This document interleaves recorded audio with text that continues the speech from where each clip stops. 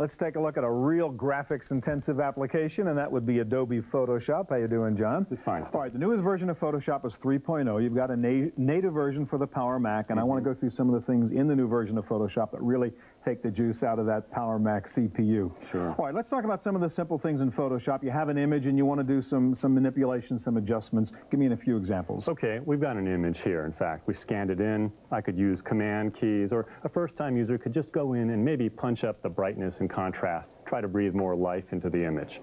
A professional might use full advantage of the PowerMac by using something like our levels control to really spice it up or bring back all the rich detail that was there. All right, one of the things that's neat about Photoshop is you can create photos that didn't really exist in the first place, take a piece from one picture, combine it with a piece in another picture. There's no fish in this particular shot. I think it'd look a little more interesting if I had a fish underwater there. Show me how I would combine those elements. Let's do just that. I can open up other files, maybe a photograph of some fish or a little piece of one, and then just bring them into the background. I'll use a new feature in the program, something that we're able to show you quickly here. Command keys give me my favorite palettes. And if I use something like our paths menu, I can quickly select that fish, and then just by dragging him over, put him into the background here very quickly and easily, and be able to pick it up, move it around. I can even resize it with an effect like scaling and make sure it's the way I imagined it to be, as you see here. All right, we've combined the two elements now, but suppose I want to do a little work just on the fish, just in the background. One of the beauties of the program and the PowerPC environment is I can actually pull them back and just work on them separately, right? That's right. Layers, it's a big new feature. Basically, you go into a palette called Layers, and you have the ability to see the fish independently from the background. If I want to give it its own unique name, I can type in whatever I want. I'll just call it the fish.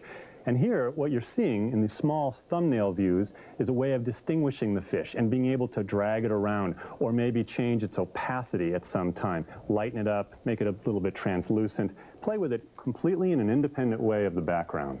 Can I do the same thing with text if I were doing commercial stuff or a magazine cover or something like that? Very much so. In fact, that's going to be a big win. A lot of people, and that freedom to add more layers opens great doors because they could use our text tools, and as you'll see me do here, just click once on the image, take advantage of all the fonts that are loaded into my Macintosh. Here we're speaking to all the PostScript Type 1, even the TrueType fonts, and be able to type something in or drag it in from the clipboard and see the characters at full size. If I type the word Adobe, for example, maybe I'll beef up the point size to 143 points and then click OK. I'll see as white lettering or whatever color I've picked up, that appear independently on the screen. And again, with this layers idea, I can call it my own unique layer, text here, and be able to freely mix and match that, move it around today, tomorrow, whatever, or even rearrange the order of those layers as you see me working here. Let's talk about one of the neatest things in Photoshop and one of the most computation-intensive things, and that's the filters you use in which you can really adjust lighting and things like that. Show me how you do it. Sure. I'll put this guy away, maybe drop everything out, and then show you how, maybe if I take a scene someplace far away like Athens, Greece, there's a marvelous new filter that lets me add a whole new dimension to it.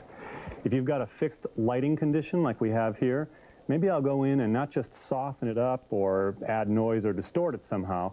I'll actually change the feel of lighting by our lighting effects filter. And in this case, the program will take and build a small proxy, a little window that you see here.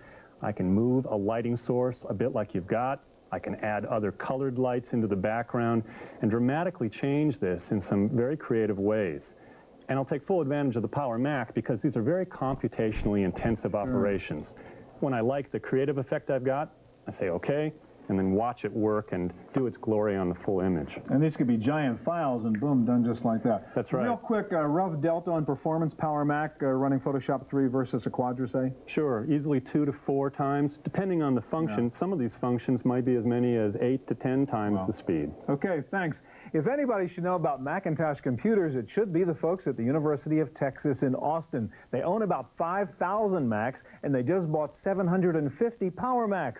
So we thought we'd visit them to find out what benefit they're deriving from using the PowerPC chip. Large institutions are seldom first to make the leap to new technology, but the University of Texas jumped at the new Power Macintoshes. You can find the PowerPC-based Macs in student computer labs, classrooms, on professors' desks, and in administrators' offices.